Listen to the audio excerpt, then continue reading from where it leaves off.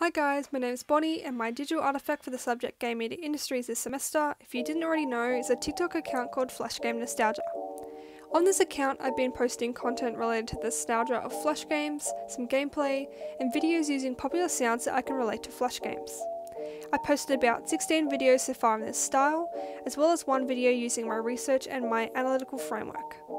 I also have some scripts prepared for more of these educational style analytical TikToks, and I'm in the process of recording these videos for the future. It's hard to grow a successful niche TikTok account within a few months, and so I've struggled a bit with gaining followers and gaining engagement in my videos. Despite trying to incite conversation in the comments by asking questions relating to Flash games in my posts, I only receive a couple of likes on my videos and occasional comment, which sometimes is not even related to the content but more the song choice or tagging a friend in the post. I've also tried to share a few of these TikToks on my Twitter, which also have very little engagement. Hopefully as I post more analytical TikToks soon, this could change as I grow my account more and include more interesting educational facts. I didn't receive too much feedback from the pitch other than some positive comments and emojis, suggesting that my project idea was interesting and well thought out.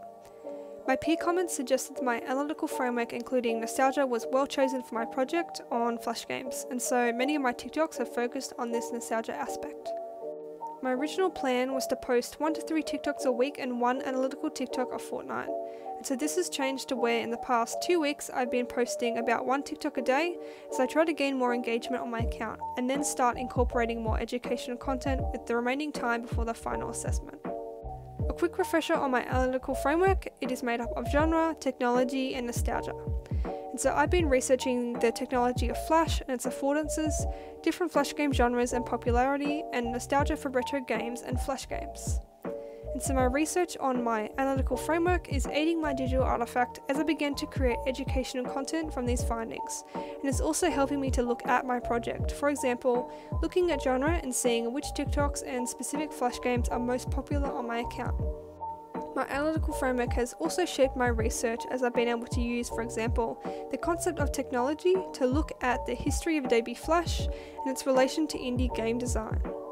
In the remaining weeks of the semester, I will continue posting both entertaining and educational content on TikTok, gathering my research together and preparing all my work for the final report and digital artifact summary. If you'd like to follow my DA, you can follow me on TikTok at Flash Game Nostalgia, and I'll leave a link below where you can access it. Thanks for watching.